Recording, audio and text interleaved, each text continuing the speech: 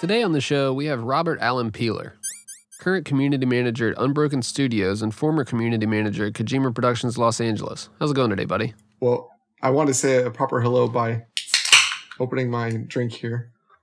Cheers. What are you drinking? I'm a non-alcoholic person, so I'm drinking Diet Coke, which is my go-to. So yeah, apologies for the non-hard-edged nature of my personality. No, it's okay. I'm drinking Coca-Cola as well. There's just extra bits in it. You're crocked, aren't you?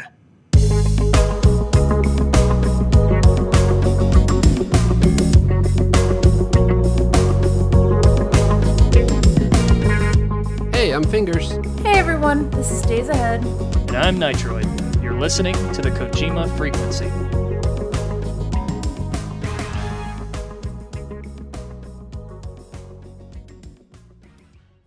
So what was the drink of choice at Kojima Productions Los Angeles? Diet Coke. For me, anyway. Diet Coke. I'm sure plenty of other people imbibed otherwise. There's plenty of coffee going around, too. Yeah, but did you have like every game studio has their like in-house perks, like Valve has the candy room, EA's got like the cereal machines. Like, did you guys have anything like that? We didn't have any machines. We had a kitchen with cereal in it. And we also had a bowl that was freshly replenished with fruit. And I don't know where that fruit came from. I'd like to say the studio somehow paid for fruit to show up, but it's just as likely that someone was just volunteering to bring fruit every day. I like to imagine Kojima as like a fruit Santa Claus, just like coming in and just like giving you guys fruit real quick and then dipping out. There's some bananas. Bananas, oranges, and apples is what I remember, but there might have been others. I'm not a big fruit person, so that was mostly for everyone else. We're going to keep talking about food, and like everybody listening is going to be like, why? Just ask something interesting. Well, not like I'd ever answer anything interesting. Come on. I know my job. Even when I don't have that job, I know my job. Sorry. No, we had lots of cereal. I like cereal, and it's not good for you, but we ate plenty of it. Like at all hours of the day. That does have to be hard though, like mitigating and figuring out like what's okay to say in this situation versus what's not okay. Like just out of curiosity, like what's your thought process like typically when you have to deal with something like that? I usually try to plan ahead. So I'm not surprised by anything anyone would ask of me. And I was actually talking to someone about this today. So a lot of people, there's different moderation tools and mods and dashboards and things for social media or any really place where you speak publicly. And people are always trying to put in some sort of automated solution to keep you from saying the wrong thing or talking to the wrong person. And I was saying to someone today that a lot of those are great. And I'm really glad that people are like working towards the technology to, read the room and provide the best possible response. But really what seems to work better at a greater efficiency is just knowing what you're talking about when you're there.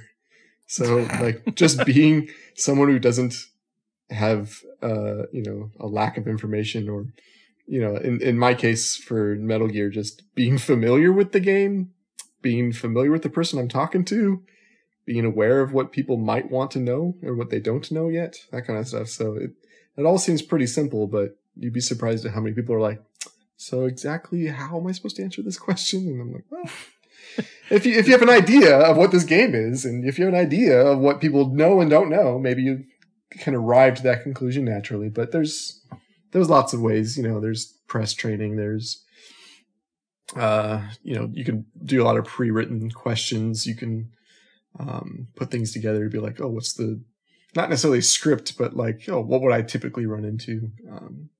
I won't spoil all the magic, but basically that. God, I bet with this community in general, because anal retention is kind of our, modus operandi.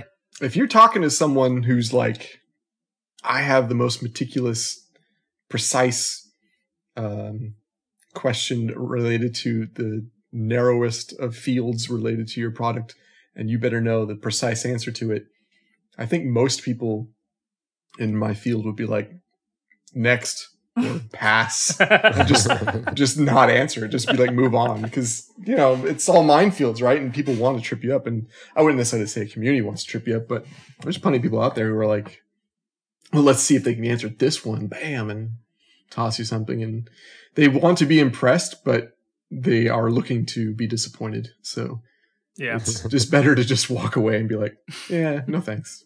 I'm on my own here. And it's probably something they already have the answer to. They just kind of just want to like flex on you and be like, this is what I know. Actually, just, Actually, yeah. There's plenty of those people. Yeah. I retweeted a Pliskin joke for the movie announcement today. Like, it said something like, 1 out of 4 of these characters is Solid Snake. Please pick one. And then one of them was Pliskin. And someone messaged me on my Twitter that was like, well, actually, it's 3 people, not 4. Pliskin is the same person as Snake. It's like, that's it. That's the joke. Thank you. Thanks for figuring that out. Well, the Pliskin joke is like, bottom of the iceberg level, Right? inside humor, though. So it's always funny when someone trips over it. That's why at the end of the day, I definitely feel for these journalists and stuff that are just trying to put out a damn article. And there's people just like, no, that's not Solid Snake. That's Venom Snake. Or it's just like, oh, Jesus Christ. Now you got to say to yourself, and since I know my audience, what does that say about Metal Gear Solid 2 if Pliskin references are at the bottom of the iceberg? Yeah.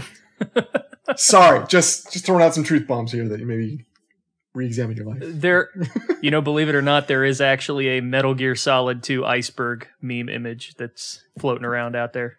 There you go.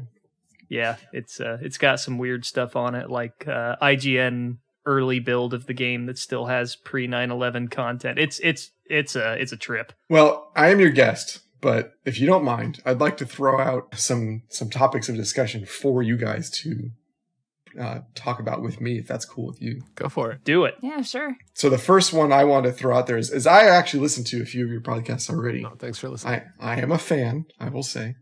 Yes. I'll tell you, I listened to episode 1, episode 5, jumped ahead, episode 14, episode 15, a little bit of episode 18, a little bit of episode 19. I can only stomach Maxwell for so long. And and then, I'll probably listen to the police notes. Oh, Max, I'm so sorry. Shout out to Maxwell. Yeah, he knows who I am. But I wanted to point out that I listened to the one with Garrett on here, and you guys were like gushing over this guy and how much Metal Gear he's played. And I just happened to conveniently look at my Steam profile and noticed that my playtime was significantly higher than his. And I just wanted to, let that drop. And what kind of numbers are we talking here? I mean, maybe you should try to guess. What was it? What was Garrett at? Do you remember? What do you say? Over 300 or something? Or over Something like 500? Yeah. Okay, go a little higher. I think I was at like 300. Did you get over 1,000? I was about to say, is 1,000 where we're at? Go a 1,200? little higher. All right, Oh my God. mine's 1,200. We're doing prices right. Days, what you got? Fuck. I don't have my PlayStation 4 on me, so. $1, Bob. No, how many hours do you think he played? Oh, who, Rob? Yeah. Yeah. On Steam specifically. Don't even count the other consoles. This is just Steam. Okay, that makes shit easier. Did somebody say go for the $1? Fuck. 1,500? Go a little higher. Sorry. Oh my Oh, God. wow. All right. So, no, we all lose. Where you at? 3,805 in 6 hours. Jesus Holy. Christ. All right, we got a real gamer here. Yeah, so, all right. I'm just saying, if you're going to bring people on as guests, maybe you should bring on people who play the games. We'll put some respect Man. on the... I feel Garrett, hurt if that you're it took this listening, long. you got to step it up. You're getting called out. Garrett's a poser. Confirmed. No, that guy's awesome. He played more Survive than me. I'll give him that. Yeah, shouts out to Garrett. KPLA was mostly focused on MGO3, right? Yeah, almost 100%. What sort of plans did you have for that? Like, provided everything hadn't gone the way it did, were there kind of long-term things you wanted to go into with it, or? Oh, yeah, for sure. I mean, when you make a game, that's an online multiplayer game, you hope that it'll do well and you can continue developing more for it. So we had lots of ideas in flux. There were things that we wanted to get done, but when you're developing that kind of game, you have to obviously have something for launch, and then you can have some stuff that you were working on and maybe put it on the side or put it in a state where you're getting ready to do more to it once the game keeps working on going past launch. But of course, it didn't do as well as we wanted to, and then the studio got shut down, and that pretty much kind of ended that situation. So yeah, nothing more we could add to it, really. Well, it's interesting because, we are clearly kind of touchy with this subject because we understand what scrutiny might come under it. So for me, I kind of want to look at this as more of like a corporate perspective, like handling what you would expect from big corps, random closures, dealing with upper management, C-levels, but in the context of Metal Gear. So that was my approach to this, just to make it not too controversial. But then everything happened today, and I totally forgot what I was trying to do. Yeah, I mean, there is a huge...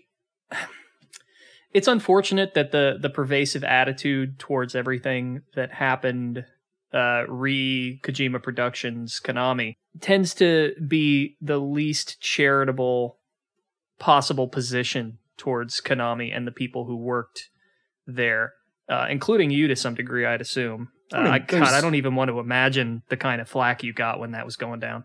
I mean, I didn't tell him to leave the company, so... I just mean in terms of... Yes, the kind of stuff that comes my way. Sure, I understand that. Yeah, that's more of what I meant, like people attacking you. But I guess that's my perspective, right? Is I know when people are saying something that makes them angry, right, or demonstrating their ire towards some subject. It's not about me personally, even if they're telling me about it. I don't take it personally because I'm like, well, that wasn't my plan for anything. Yeah. That's definitely, you gotta have like just at least just like the right headspace to deal with that type of stuff. You're just like, all right, these are just people that are pissed off. I get it. And like I mean, it's not a personal thing that they're coming at you. They're just mad at something that happened with the product. So I can genuinely feel bad for anybody who still operates a Metal Gear account or a Konami account, and I think I know who still runs those. So whoever, when they're getting messages that are people like, oh, still makes me angry after 5 years. I'm like, well, until that gets resolved, that's going to be what happens. And they know that too. They're not, unaware. So it's not one of those things where it's like, surprises. Oh yeah. Going into that role, you got to just like know what you're signing up for sure. Yeah. I mean, is that a fair thing to say then, that if you're going to be a community manager or you're going to work in that field, is it fair to say that it's in the job description that you're going to be getting that kind of response, that you're going to have to deal with that kind of flack? I wouldn't put it in a job description because that just seems cruel. But what I would, but if I were applying for a new position, I would not be unaware that somehow I'd run into any potential negative criticism or any sort of concerns and how vitriolic they could possibly get. Yeah. Just because I had the experience. If someone's coming in this field brand new, let that be a warning that is a potentiality. Now, that's not to say it's warranted, because it most certainly is almost never warranted. Yeah. No one deserves to be belittled or berated on the internet for any reason. And I will defend those who are treated as such when they're not the ones, causing any sort of situations, or even if they are. I mean, civility is one of my top goals for any sort of online conversation. For sure. But at the same time, to not expect it is naive. So it's just one of those things where you are a diplomat in a sort of circumstance, and it is your job to diffuse situations as best as possible. And if they can't be diffused, you defer or delay them, and then you bring it up again. But I consider it taking an L or not doing my job properly if I just avoid or ignore critique and criticism, because I'm there to take it. I'm there to receive and cycle that feedback in a constructive way. Yeah, and that's the thing. There's criticisms where they're definitely, where they're being constructive, and then there's just, oh, this sucks. I hate it. Death threat. It's just like, okay. Well, death threats get their own special category of what authorities do we contact, but yeah, right. just letting you guys know that, not you particularly, but anybody who's listening, for sure, in advance. That's where that goes in my policy decision making. So yeah, it's really crazy how wild people are online. Just like the stuff that they say, they just think you're behind a screen, and so it's okay. It's like, well, it's not. So not to get political, but when I see that kind of thing in recent situations, it makes me even more upset because most of the people who are receiving this treatment are not prepared for it. And they're just doing their job on a totally unrelated level, and they're getting thrust into those situations. So it's one of those things where it makes me mad when any organization doesn't go through the process of putting together some sort of team or manager or individual to receive all front-ended communication. And if they're not ready for that, that they just don't allow that communication because they're not prepared for it. They're not prepared to receive it, and they can't protect their own employees without it. Yeah, and I mean, if you're the kind of person who's throwing that kind of crap out there, your opinion is not worth listening to in the first place. Yeah. But this is a dour topic. Let's move on to something more jovial, don't you think? Absolutely. All right, back to soda. No, just kidding. This is something I've actually wanted to say to you for a while. As a guy who kind of showed up on your doorstep out of nowhere at E3, thank you so much for being so hospitable towards me. Hey, no problem. Because I realized I was not on the guest list. I just kind of came with a friend. I was the +1, and you were the kindest person imaginable. So thank you for that. I'll make it clear. I worked that out almost immediately. Where I was like, wait, who are you? What's going on? But no, you were a fantastic guest. Happy to have Thank you so on, much. even impromptu. I hope you had a good time. I sad we have weren't not able to do stopped more. raving about it. Yeah, that was a great time, and I man, you made me want Korean barbecue so much after that. Oh man, Chosun Galbi's the best. Oh, that's the name of the restaurant. I couldn't remember it. Yeah, I'll send you a link. It's in Koreatown, so as you'd imagine. I want to take my wife someday because she needs to experience that. Come on over here when we can again. I'll take you myself. We'll all go together. Hell yes. Aw. Making connections. Awesome. Fingers crossed. You can ask me more questions about my current work, which I can't answer anyway. Well, yeah, I was going to say, I know you can't talk too much about what you're doing now, but you did kind of make the jump from a AAA company to an indie company, essentially, right? In a manner of speaking, I don't know that I want to call it indie because that label is a little strange to me. Yeah, and I took a look at the company, and they're pretty big. Yeah, we don't make anything that's like, we're not making nostalgic 80s or 90s, bit trip to style anything, which a lot of people would associate with indies. And again, I don't want to say like, well, we're like Call of Duty size or anything like that. It's not that. It's more like, and that's not even to disparage indie because Lord knows I love tons of indie games. It's more along the lines of, I don't want to give anyone the impression that I went from, Square Enix to Kojima Productions to a startup. It's more along the lines of what we're making is AAA products. What we're working on are AAA products. We're working in a co-dev with another AAA studio. We are working on licensed IP, things that people, when they find out about it, will be like, oh, holy crap, that's awesome. And I wouldn't expect them to think otherwise. But of course, since I can't talk about it, it's all just conjecture, right? I'm just spouting it out. So believe me or you don't, but when I reveal, I'll be happy to share. And I really, really am looking forward to talking with the community about the stuff we've been working on. And thankfully, I've been able to do a bit more than my previous community management experience, mostly for the fact that since we don't have a game to be talking about, I can't really foster a community through it. So I've been, engaging in a lot of various tasks in production and development, which make me really happy to be trying something new. So look forward to that. Look forward to see my name on a different type of credit, maybe. You never know. Ooh. That said, I could bring up something I want to bring up. Nitroid, when are we going to... I call you Nitroid. That's what I call you. So if you pronounce it any other way. No, you pick on me on a regular basis, and we're gonna have fisticuffs one of these days, man. That was why I was really excited about you as a guest. It's not fair. I don't deserve this kind of abuse, man. I don't know. I think maybe you'll do a little bit. If you sneak yourself into those little gatherings of people. Oh man, it's like you're gonna get without fail. You're gonna pay for it. Every time I am suffering on Twitter, you are right there to drive the nail in a bit. Oh, I love when remakes come up and I'm like, oh, it's going to hurt Nitroid. This game's so good. Something I was curious about, and I don't know how much you can talk about it, but the Fox engine, I've had a theory for a long time about that, and I was wondering if maybe you could weigh in on it. Probably not, but you can try. Was there ever any intent to like develop the Fox engine out and license it to other developers? Was that ever on the table? I couldn't say yes or no. I don't know that answer. I mean, they obviously made it because they wanted to make games out of it. We've made a few already with it.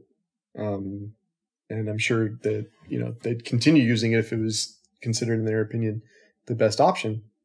But I don't know about licensing. I mean, I worked at Square before, and they made their own engines as well, and they never even considered licensing it out. Oh, that's right. You did work at Square. I forgot about that. And they put a ton of work into engine development. They had whole teams working for years to make what they considered to be the premier engine to make the premier games for more than 2 decades at this point, at least. And yeah, I never saw any inclination they were going to license it out, but let's say it was the best engine ever, right? And it serviced them for a decade, and they made 1,000 games, and it was a super successful thing. Maybe they then would have considered licensing out. It's not a never say never. It's a never say never situation. There's always the potential, but I never was told personally to do that. Yeah, the thing that made me wonder that was the positioning of Kojima Productions in Los Angeles, being that close to Hollywood. With shows like The Mandalorian now using Unreal Engine for environments, which is kind of crazy when you think about it. So, and there was this big push of the Fox engine being Hollywood level in terms of visual fidelity. So I was just kind of wondering, like, that's what led me down that path of wondering, like, is this where this is going? Well, you have no reason to discount the viability of the Unreal Engine, first of all. So regardless of how good Kojima Productions were at creating an engine, how good the Fox engine was at anything, Unreal is pretty ubiquitous across the industry, which is, first of all, its number one selling point. Everyone knows how to use it. Everyone can use it. It's got a massive library and community of developers adding to it on a regular basis to just make it even more compatible with anything you could possibly want to do. And then on top of that, it makes things look glorious. So seriously, there's no shortage of amazing looking games that used Unreal to build their games. So it'd be one of those scenarios where, sure, the Fox engine could have potentially been this amazing thing that everyone used and overtook Unreal and various other platforms, but it didn't, and Unreal's great, so let's not worry about it. Fair enough. There's still all that time where everybody has to just start at ground zero and just learn that whole system too, and then you're well, of course, yeah. I think that's the biggest hurdle. Someone who has to build. It's not just building an engine that does things; it's building the tools and the usability and the libraries and just everything you want to add to game development that makes it more purposeful for choosing as a main engine to make a game. I mean, I think didn't Kojima Productions for Death Stranding pick the engine made out of Gorilla, right? Yeah, I think it's called Decima. Decima. Yeah, yep. So they picked that because from their estimation, it did the things they wanted to do, and they probably had the support structure at Gorilla to help them use an engine they may have been unfamiliar with. But I could have just as easily seen them use Unreal if they found it to be what they wanted. It's not an either or, I think. And that's what Square's doing now too, isn't it? They've pretty much shifted over to Unreal for most of their projects. Yeah, I mean, they didn't do that for the longest time because it was I think I mean, again, speculation, but I think it's a moment of pride to say, hey, we make this game from scratch with the engine we built with our hands. I'm sure that's not it completely, but it does sound like one of those things that a team that's been around for a long time, or teams and developers have been around for a long time, are like, well, we're the premier, we're the ones who do it, so let's do it ourselves. Why not? But a lot of people are finding, we're not losing anything by just getting Unreal and doing it this way, because now we have the ability to broaden our reach to different people. And if there is truly something that they can't do with it, yeah, by all means, look elsewhere and see if you can find something you can work with. At Unbroken, we definitely use the Unreal Engine. It's our bread and butter. So there's always the possibility we'll use something else, I suppose, but it does seem extremely unlikely considering that we've had so much success with it. Yeah, and Unreal 5 around the corner doing crazy things. Just, man, Okay. that tech demo was nuts. I feel like I just got Unreal 4. Don't be throwing things more at me. But yeah, that was an impressive tech demo. So yeah, things continue. And Fox Engine is more than 5 years old at this point, so it's not like it should be used anymore. And if you could use something better. Yeah, a lot of people are still kind of like, oh, why aren't you using the Fox engine for the new Metal Gear? Like, they should use the Fox engine. And that's kind of old now. I mean, I'm not 100%, but I'm pretty sure no one's supporting it anymore. So it would have needed regular support in order to be the most viable engine for work. But I don't know. Maybe I'm wrong. Are they still using it for the soccer games? No, they moved to Unreal. Oh, okay. Shit. Yeah. And I think this kind of speaks to what we've talked about before, in a sense that, gamers always want to have that magical like anime moment where what they dreamed about wants to happen, but there's so much that goes into it. Like you said, Unreal is standardized. Fox Engine, nobody knows about it. Yes, Fox Engine is great because it does run on a potato, but from a software development perspective, especially from two people who work in software development, it's non-viable as much as we'd like it to be. It's just, I mean, I think it's even a strange ask. It's like, why do we care that anyone uses Fox Engine anymore? Like, exactly. Again, this is an old engine. Like, it's not currently being used on anything because no one's currently working on it. It's like it's like walking into a business and being like, okay, guys, so we're going to use Office 2003. Yeah, and I know you guys got really familiar with 365. I really liked Office 2003. It had a great marketing campaign. Let's make it happen. It's like bring back Clippy. Yeah, it's just like, okay, sure. Like, you do have to give it to them though. Fox Engine was a smooth engine. I love that engine. Sure, it's a testament to the Metal Gear branding. Solid 2 was a great game, but I don't want to play it right now. So again, just digging in a little deeper. Why you got to do that to me? Why? I just want to play newer games. Sorry, I got other things to do. Glad I have a drink. You guys want to talk about engines, man? Talk about something. It's not hard enough. Let's talk about video games. Jeez. All right, what are you playing? Who am I talking to? You guys are. Why aren't we? What are you playing these days, man? Well, I just got a PS5, so I have been playing Nice. PS5 games. I pretty close to platinuming Bug Snacks of all things. That game looks so weird. Well, my daughter really wanted to play it, and she played it and beat it and platinumed it, and it's her first platinum. She's 10. She's 10 years old, and Nice. she turned to me and she's like, "You need to play this game. It is great, and I want to have more Bug Snacks in my life. So play it so I can watch you." Aw. So I've been playing it. I think Fangamer just came out with a Bug Snacks line. So if you're looking for a Christmas gift. It's a short game, but it's pretty fun actually. I enjoyed it quite a bit. Like, it to me is I would like consider it the kooky dark version of Pokemon. I have heard it's got a twist to it, but I don't know what. I need to finish it. Regardless of the twist, I just think it's fun to have little food come up to you and say their name like a Pokemon says its name, but instead of just being like a made up name that kind of sounds like an element, it's like more cute. Like, they have bugs and they're named Shishka Bugs. and and the voice actor is like Shishka Bug, and it's just so perfect because you're like, oh my gosh, it's exactly Pokemon, but in characters that I really just want to eat and also look at.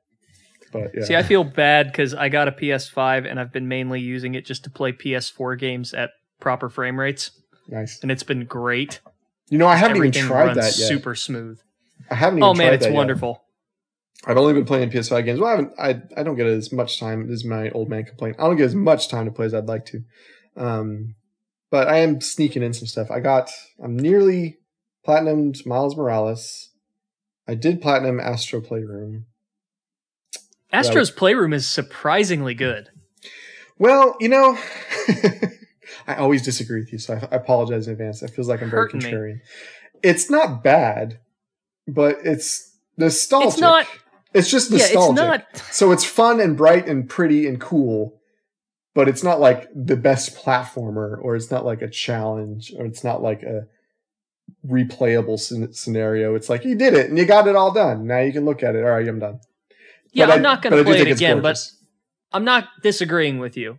But it's more than I would expect from a free game, given that this is 2020. You know, it's not like we're back in the 80s and Nintendo is bundling Super Mario Brothers with their console. Like, that's not what this is. You know, we're lucky to get anything with the console.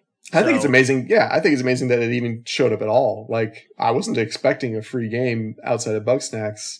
Right. And when it was there, I was like, oh, yeah, I'll play this. And it was fun and really cool. And I love the use of the haptic feedback. It's definitely the game that uses it more than any other game, Yeah. despite other games using it in a reasonable way. It's like everything shakes you. But, I'm not sure if it's annoying or not yet. well, it's that demo game. It's going to wear out its welcome in terms of that feature just because it's there. But it at least gives you like, this is the potential, and that's really cool. I definitely don't want to blow my controller for anything ever again, Oh, God, I hate doing that. but it's just, I guess it's cool you can. I remember doing it, was it on the Vita, when you had to like clear away stuff on like the Oh, yeah, you Uncharted did. game, and I'm They had like, it on the DS as Yeah, well. Yeah. on Phoenix, Yeah. right? I was thinking about that yeah, when so you're I'm like, brushing for fingerprints. this is a thing that, yeah, you could do it, but should you? You could just yell at it too. It was pretty much just like a noise threshold. So now I'm going to talk about the game you hate. I did start playing Demon Souls on PS5. I and mean, I I got it too. So. See, right? And I got through the first level pretty easily. And I played it on PS3. I have it on PS3, but I never beat it on PS3 just because it was my first Souls game, and I was just kind of like, yeah, I don't got time for this. But I've since obviously become a bigger fan of Soulsborne games. Got to add the Born in there. Soulsborne hero. And so I want to beat this one, but, and you're going to cry, I don't want to go back and play the PS3 one anymore. I'm sincerely not interested in going to the old system of graphics. I think you're going to make Maxwell madder than me. I know I'll make him matter, but he's not on the show. So it's the thing is, and you know, we had this discussion a long time ago about like, oh, well, if new ones come out, you won't want to play the old one. And I said, oh, you certainly could, and there's viability for doing that. And he's like, yeah, but you're less likely to.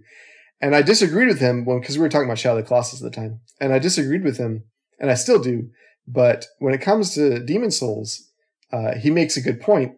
But the thing is, it's not a bad thing in my mind, because playing the old game is not necessary in my mind. And this is where you're going to disagree with me, Nitroid, is it's not necessary to get the experience they were trying to give you. And I know you hang your hat on like the muted colors and the dreariness of walls and whatnot, but I do feel very similar playing this game as when I felt when I played PS3 game. And like, I do remember all the things that I remembered playing the PS3 game. And I do kind of get the same, like, I don't know, like just moodiness. I do feel that same sense of dread in certain parts. I get all those things, and I didn't get in differently when I played the PS3 version. So if someone does play the PS3 version and they do feel differently when they play the PS5 version, that is such a unique, singular experience for that person that kind of throwing a blanket over it and saying that everyone's going to run into that same issue seems glib at best. I'm going to throw out the argument, because just everyone gets something different out of everything. And if they didn't get that sense that you got because of muted colors or because of lower res textures, then that doesn't mean they're not going to enjoy a PS5 version and get that same sense. It's a unique experience. Everyone feels differently, right? Okay, so you're kind of putting me on the spot here. I am putting you on the spot because these are the kind of conversations we need to have. All right, let me pose this to you. Can you imagine a piece of media where your argument would not apply, or do you think it's broad? Or I think it's, I mean, obviously, I can imagine a lot of things, but what I'm not talking about the hypothetical no remake should be made. It's more like this remake succeeded in my mind, is what I'm saying. So you think it has more to do with whether or not a remake succeeds at communicating what specifically? I mean, there's a couple values. One, you could say, I want it to communicate exactly the intention broadly of the developer that made the original. Or you could say, I wanted to do that, but do it even better than they did it. Because you could argue, and I'm not making that argument, but you could argue that the original Demon's Souls did not succeed at its goal. Again, I'm not making that argument. I'm just saying that if there is to be an argument about remakes, you could say, oh, well, this new one does a better job than they did on their intended goal.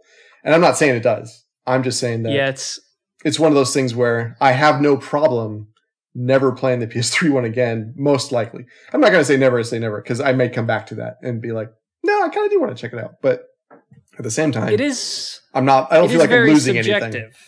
It is. I grant to that. It's not a known thing, known quantity. It is. There are two ways that this could go, or at least two ways that I see, because I can think of two examples of remakes that I could see some people replacing the original with in sort of their headspace. One that is more in line with the podcast would be the Twin Snakes, and there's a lot of debate there as to whether or not that was a good remake or not. Another one that I think everyone would agree is not a good remake. And this is rather than look at games. Did you ever see Spike Lee's remake of Old Boy? No, and I never saw the original either. So. Oh no, man! Oh no, we gotta fix that. Oh, nobody got time for that. Old man, you gotta make time for that. now you got something against him. That just hurts, man. All right. Without examples, just give me your point. I guess, I mean, it's subjective to say whether or not a remake is better. Okay, I guess this is kind of what I'm circling around here. Is better the word we want to settle on for comparing a remake to its original? Well, and I wouldn't have thought so. Because, and again, the argument I made to Maxwell is that, the previous always exists. It's never going to just disappear. Right, but like you said, now that you've got the Demon's Souls remake, you're not inclined to ever play the original again. Yes, in this instance, because again, we talked about how this is individual for everyone, but I felt like, because I played the original, I did, and I felt like this is the game I played before. It's just prettier now, more or less. I think it's too early to tell. Like, give it some time, and then maybe you might feel a little different, like want to go back and try the PS3 version. No, that's definitely true. Because it's the new thing, you're drawn to it and kind of like, all right, yeah, I appreciate the quality of life improvements here and there, but you're gonna eventually miss that cat in the corner and be like, well, potentially right. Potentially so, but usually, and this is why I butt heads with him about it, is usually when the points of what's missing or the points of what's coming up that you will lose, or the things that get out of your headspace are brought up, like, you can't lose that. That's the most virtuous and valuable aspect. I just often disagree with, like, well, is that the most virtuous about it? That seems very... I wouldn't say it's the most... This seems like minutia that doesn't really add anything to anything. It's just I happen to remember it, so don't you dare take it away kind of moment. Right, but it's a gestalt. It's the sum of its parts. It's not just any individual thing. Yeah, but if this is like a puzzle piece, all of these things sort of creating a specific feeling, and even if you can approximate that feeling, it's still not quite going to be what the author intended. Yeah, but if these games are puzzles and the puzzle piece is missing, you're imagining that's the scenario. One puzzle piece is missing, it's going to irk you. I'm imagining a giant puzzle where the majority of it are much larger pieces that are still there, and maybe this non-square shaped puzzle has a little edge fray that you used to not have a problem with, but now it's gone and you're like, oh well. That's why I brought up Twin Snakes, because structurally that game is still mostly there, but I can't think of many people who would say that it has the same feeling as the original. Days ahead, here's your segue. He gave it to you. Your segue into talking about the Metal Gear Solid movie, and this should be our last topic. Oh my god. Okay, well. I've been put on the spot here. If you have to imagine Metal Gear Solid, the original game, Metal Gear Solid Twin Snakes, and then a Metal Gear Solid movie, and the things they do differently, it makes you start to wonder, like, what does this movie even possibly need to do in order for someone like Nitroid to even like it? Okay. Can I clarify one thing? Go for it. If something is... I feel like there should be a distinction between a remake and a reimagining. Mm-hmm. Let's say Twin Snakes is something that I have a good time with because I don't see it as a remake. I see it as a reimagining. It's a different take on the original material. It's detached enough. But when and I think that was like its goal too. He was like, I want to do a goofier, more over the top version of this, and like, and that's what, he did tell the cinematic director too to do that, like, right, to ham it up. Yeah, that wasn't even Kitamura's decision. That was something Kitamura originally directed those cutscenes exactly like the original, and then Kojima stepped in and said, actually, let's change it up a bit. This is why I hired you. And that's something that I understand. Like, you're going to take an original and then remix it, right? It's a remix. That's what the Twin Snakes is. Figures knows what we're talking about here. Damn right I do. Yeah. So with Demon Souls and I would say to an extent Resident Evil 2, which is a game that I really, really enjoy, those are not games that to me feel authentic to the original, even though they purport to be authentic. Like, maybe that's my thing here, is that I think there should be a distinction between a remake and a reimagining, and there isn't. I love a man who uses the word purport. So, I agree with you, and it's an interesting thing you say, because I feel like it sidesteps your entire concern. Because I'm good at that, man. Haven't you? You need talked to me enough. You need to realize that you're not arguing against me. You're just agreeing with me on a different subject.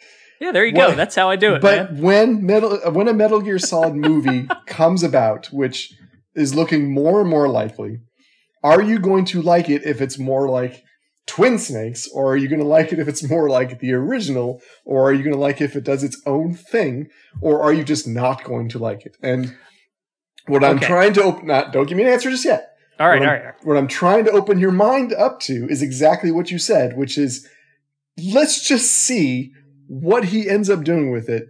And if it's fun and I enjoyed it, I can enjoy it as its own thing. It is the Metal Gear Solid movie. It's not the original game I played. It's not Twin Snakes. And it doesn't even necessarily have to be the vision that Kojima had or anybody who worked on it at any point. It could be a Jordan Vogt Roberts joint, and that is all it is. And that's all you're getting out of it. And you can still be like, dang, that was fun. I enjoyed this. And I agree with that whole sentiment right there. That was well said, Robert. Exactly. That is the take I have. Yeah. Permanently for any remakes, remasters, reimaginings, 100% is, can you enjoy this on its own? And if you're like me, and in the case of Demon Souls, and now you just kind of don't want to go back to the PS3 version, it's not because the PS5 one necessarily replaced it.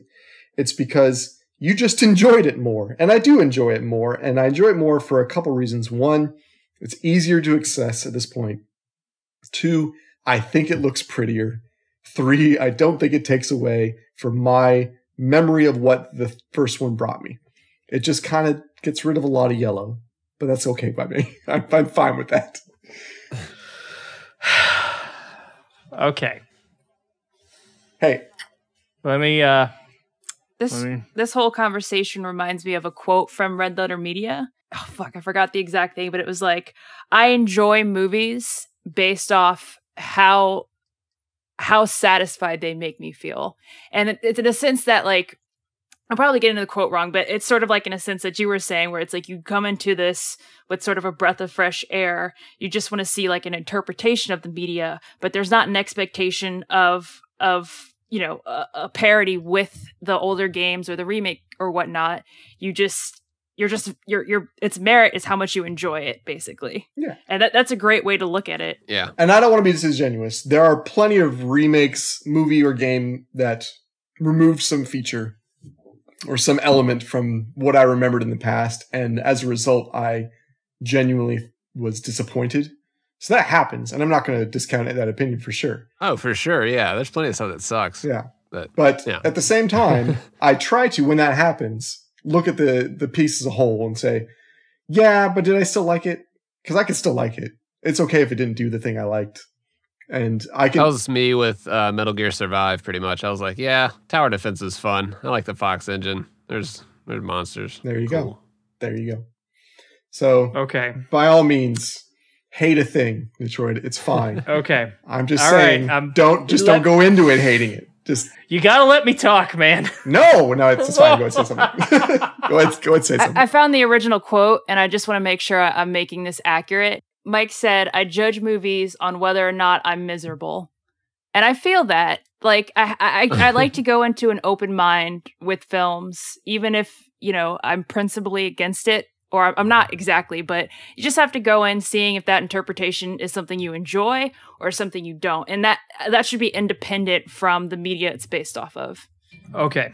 I'm going to take a shot of whiskey here before I do this. Oh my gosh, here we go. I'm ready. All right. I gotta so excited. Get that.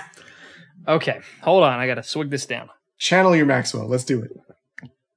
Here's to Oscar Isaac playing Solid Snake in the movie. Ugh! Oh, God. That was rough. Okay. I will tell you exactly what I told Days and Fingers earlier, which is this. I want to be wrong about everything I think about the Metal Gear Solid movie and about any potential Metal Gear Solid remake. I want to be wrong.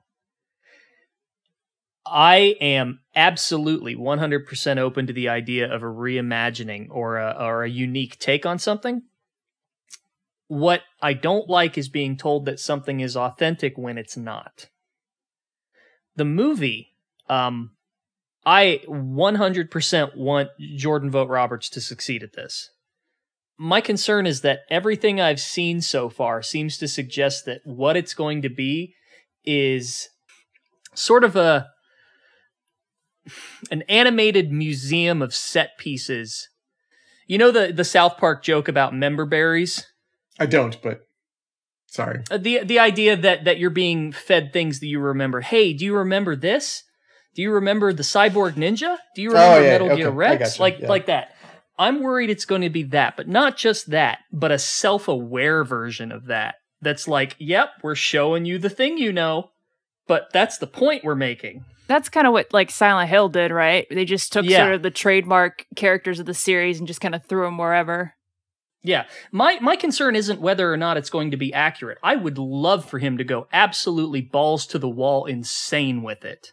Just like if you could give me like Wes Anderson's Metal Gear Solid, that would be amazing. Like give me David Lynch's Metal Gear Solid. Absolutely.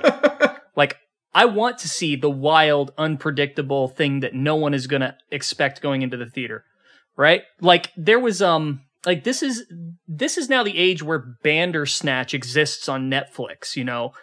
Media is not what we think it is, and Metal Gear Solid specifically has always challenged the medium.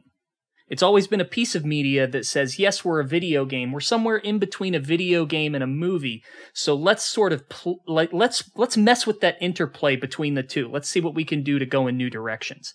And I don't know how you're going to capture that ethos in just a movie, because movies lack that interactive element.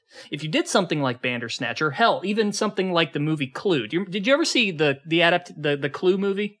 Oh my gosh. Like the board game Clue? Come on, I know that movie backwards and forwards. So then you know they sent multiple prints out to theaters that had different endings. Right?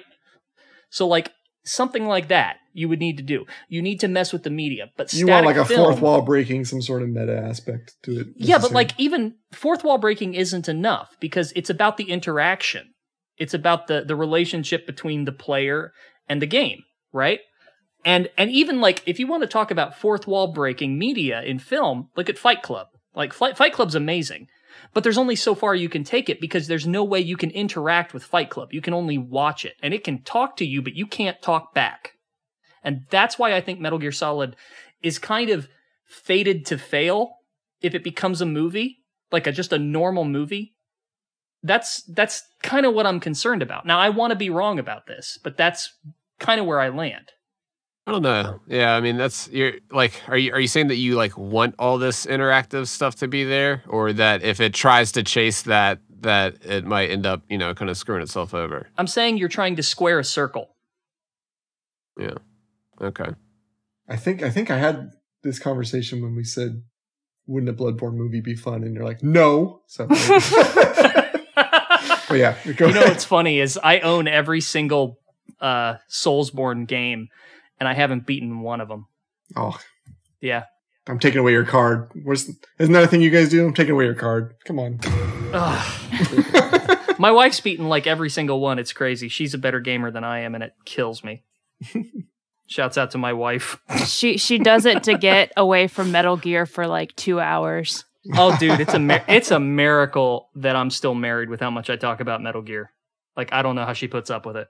Do you think with the Metal Gear Solid movie, if it, we've said before in previous episodes, like what could work on like a Netflix like animated series is if they did some kind of like anthology type thing where it's like jumping around and showing all these different little side missions. Like with something like the movie, do you think they could jump around in the timeline and like there would be enough time to maybe, like when Gray Fox say if he like mentions Zanzibar land and it kind of like goes back and shows that just really quick in a quick flashback sequence. You can kind of tuck in these like mini events that have happened throughout the series that kind of give significance to it. I don't know. Like, do you think something like that would work? From a personal perspective, like a subjective perspective, I kind of like it when movies sort of throw you in the middle of the action, where it's like, because it's sort of like a world building moment, right? So in media res, exactly, where, you don't really ask, there's no exposition about certain elements, but they just kind of land it on you organically. The example I can think of is like John Wick. Like they never gave us like a flashback to that assassins community or how the coins work. It was just going on, and then your brain kind of put the pieces together. So that's not to suggest your idea is Badfingers, because I think that would be interesting. I'm just speaking from my like subjective view. Yeah, I'm just saying based on the art that we've seen, how it's just been all over the time period and stuff. It's like it seems to suggest that he's not just going to stick in the Metal Gear Solid, movie by itself. I mean, with Oscar Isaac getting cast today, it kind of, it does lock in that we're dealing with Solid Snake at least here. I mean, to suggest that, I guess. But I was first of all, solid response, Nitroid. Solid response. Well Thank done. You. Well crafted. I drank that way too fast. Worth the shot. Worth the shot. Yeah, I felt like whenever he was posting all those Metal Gear fan works and art pieces, this was not at all in any way or shape or form a nod to what the film would be. That this was simply a thing he was doing to pass the time and to like maybe even further cement his cred as the potentially good director for this franchise and douse any concerns people might have that he doesn't get the material or whatever the case is. And he even came out and said that too. He's like, this is just some fun stuff that I'm doing with some art buddies that I know, just to kind of like, I wanted to see prints of this. So I don't, Gray Fox fighting a gecko. I don't have a little selfish little art print commission. Exactly. I don't have an inkling even what kind of movie he would make from his past work. I just don't see a directorial style that I can like pin down for him necessarily. I mean, I can give you a hint. Kaiju. I don't know if this necessarily speaks to his style, but one time he tweeted, I think I said this on our first episode actually, but he seemed like he was fishing at one point by asking like, what would be the film equivalent of a Hieronymus Bosch painting? I don't even know what that is. A mess. Oh man. You should look those up. I guess I will. When your kid's not around. Even less so. Well, what I was going to say is that in my ideal imagining, and I'm trying to keep it open mind too, right? Like maybe I'll hate it, but in my ideal imagining, I imagine a film that takes the concepts of what was introduced in Metal Gear Solid specifically and tries to wrap that around the basic plot of a mid-season 1 Blacklist episode without diving into too much subject matter at all until like near the end, and then unfortunately for the audience, gives you probably too much to chew on, in the sense that they know they'll do something more with this should this be successful, and going that route, like going for it, like saying it doesn't matter if it's going to get a sequel, we're going to push that it gets a sequel because otherwise it won't work for us. It's a guaranteed cliffhanger. Yeah. Yeah. If they try to build a film that is so self-inclusive and just, throw everything else by the wayside in order to manage it, I don't think it'll work. Even if it never gets a sequel, I'd be happier knowing that they went, all the way forward and said, like, there's a bigger universe than and it could potentially be a huge franchise you'd love, but it may not happen. But at least they tried. And that sounds like punishing to me as a fan, because, you'd be like upset if a film comes out and you loved it and it led to a cliffhanger and then they just never give you anything. But I would be happy with that, because I'd be like, well, they knew that this is one of those franchises that can't exist in a single movie. Not really. Not in any way that's significant or valuable. And the same way that each game could tell its own story, but the part that I enjoy about it is that it doesn't stop. And that's actually kind of the one thing that I know we've had this disagreement too, is that I get so sad at the idea that so many fans in the Metal Gear community are like, I just wish it would end. Like, they're just happy to see. Yeah, that's me too, man. Like, I want as many Metal Gear games as possible, and like as much Metal Gear shit to happen as possible. And there's people that are just like, end it, put it to its grave, let it be over. I'm just like, you shut your mouth. Yeah. It stopped at 2, it stopped at 4, it stopped at 5 because Kojima's gone. I'm like, man, no, that's the worst thing that could possibly happen, because that's the best part about that franchise to me, is that it doesn't end, that it can just go I love on all the and different do interpretations. So much. So yeah, the only reason I'm against it is because that's more work for me, but that's about it.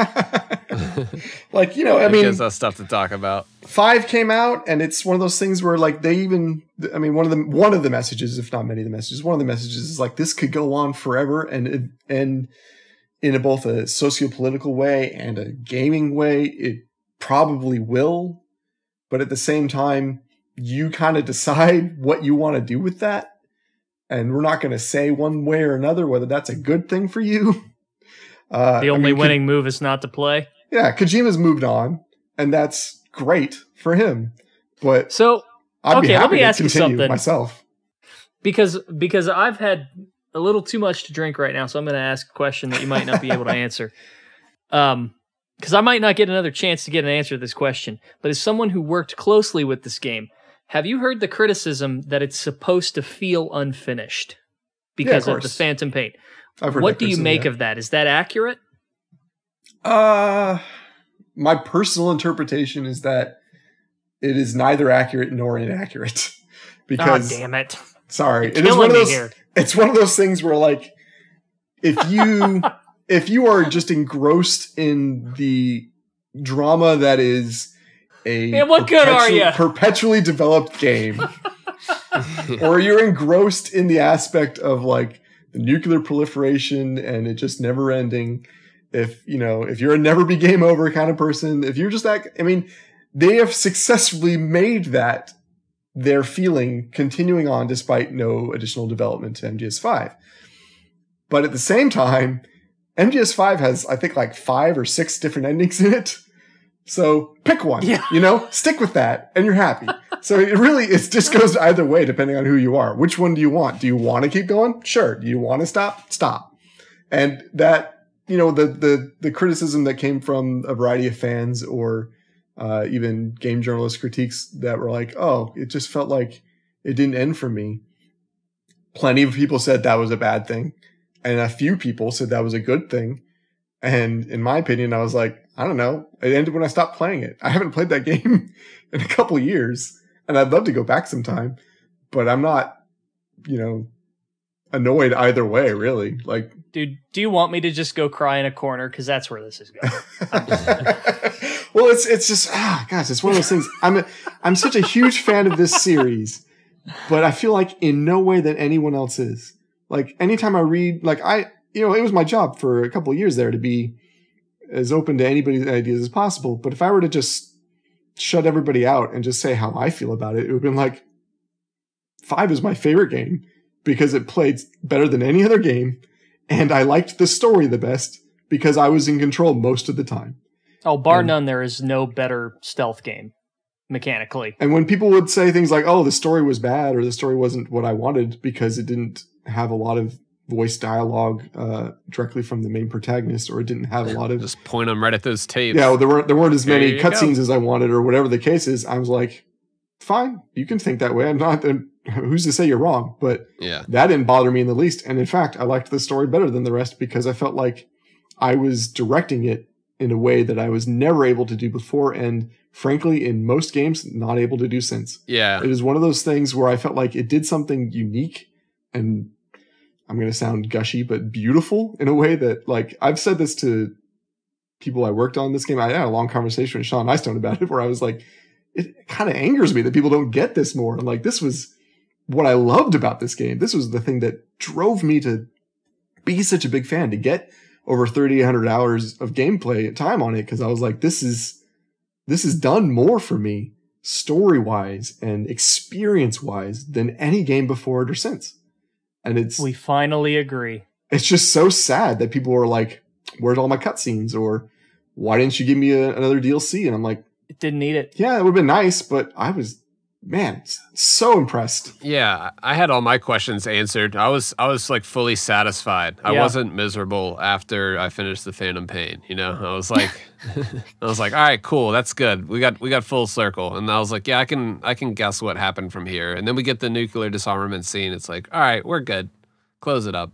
Kingdom of the Flies is like whatever. You can kind of like fill that in between that and the original Metal Gear. It's like, all right, we're good. Yeah. There were opinions from some of the press at that press event and later that kind of voiced and echoed genuinely what I was saying, only for them to come back later and change their mind, which is perfectly viable. I mean, if they come back and they're like, well, I played it some more and kind of thought about it differently and I wish this happened, and that's perfectly reasonable. But I felt like at the moment they got it, and in a lot of ways I was like, oh man, I wish I could, pull them back to that moment and say, remember that feeling? Remember that sense you had when you're like, this could go on anywhere, and I was kind of in control, and it made so much more sense to me as a whole project to be that way, to be that person running the game, running the story through the game, as opposed to just being told what was happening around me. Now, did you listen to the tapes while you were walking around, or did you listen to them in the helicopter? I did both. It's just, different playthroughs. Just mix it up, kind of threw it in, whatever. Yeah, I think a lot of people just piled them on and in long sessions and just sat there and got bored and then just like kind of checked out. That's what I saw a lot of. I see like a lot of comments on the Solid Snake page that I run. I mean, and there's just people that are like, what story? There was no story. I'm like, did you listen to the tapes? Like, yeah, you're supposed to get it through osmosis. Yeah. I will tell you, we disagree on a lot of stuff, particularly in terms of Metal Gear going on perpetually, but we do not disagree on this because the Phantom Pain gave me a closure for the series that MGS4 did not. Yeah, for sure. Because it said to me, like you said, this could go on forever. It's up to you to decide when to put it down. Yeah. And I played that game religiously for a very long time, and then I put it down. And I really haven't picked it up since. Maybe again sometime to have some fun, but for the most part, I got what it was putting out there. You got, I applaud you guys for what you made, because that game is phenomenal. I wish I could take credit for more of it, but I was very happy to be involved as much as I was. Yeah, man. Like I said, that was my most played game that year for sure. I definitely clocked in over 300 hours and was in the top FOB for a while. So yeah, I got my ass kicked on those FOBs, but I did not care. It was fun. Yeah, it was like top 1,000, so nice. Did all right. All right, I better take off, but I'm going to end it on one more thing. I was heartbroken when so many people liked Witcher 3 more than MGS5. I was like, come on, really? Witcher 3? Get out of here. Give me a break. At least we're not Witcher fans. Seriously? Hot take. Have you tried that combat? It is bad. It is outright bad. Real quick, you looking forward to Cyberpunk? I am, in the sense that I want to give it a try, but I'm not like the biggest fan of the genre either. So I'm just like, give it a shot. Why not? Fair enough. It looks good. They worked on it for 10 years. Why not? That's an exaggeration. I don't know how long they worked on it. Hey, Robert, thank you so much for coming on, man. This has been a privilege. I really appreciate it. Yeah, Robert, thank you so much. Hey, thanks for having me. I would, I'm going to say something. I wish you guys would invite me on again because I don't want this to be our only conversation. We had a great time. Yeah, we'd love to have you back, man. It makes us really happy when guests say that. Yeah, we got to settle the score. Dude, We're not done. Yeah, I'll take any opportunity to watch you fuck with Nitroid. This is so glorious. I want to get to know Days Ahead more. I barely know you. You didn't say half a word. Come on. I get that a lot. It's my fault. I talk way too much and I talk over you and I interrupt people, especially if it's Nitroid. I'll interrupt them. So, man, this is not fair. All right, pad your episodes, your upcoming episodes with all those people I mentioned, and then invite me back sometime. Okay, guys? Sounds good. All right, sounds good. All right, cool. Do you want to plug where people can find your studio? Yeah, Unbroken Studios. You don't have to watch us now because we're not going to say anything for quite some time. But when we do, get ready because we are making some super fantastic games that I'm very happy with and very excited to be working on. And I'm just jazzed to be doing more AAA stuff with games that I love and potential communities that I'm going to really, really engage in. Hell yeah, man. That's awesome, Looking man. forward to it. Looking forward to it. All right, take it easy, everyone. Jinx. All right, man. Thanks again for coming on.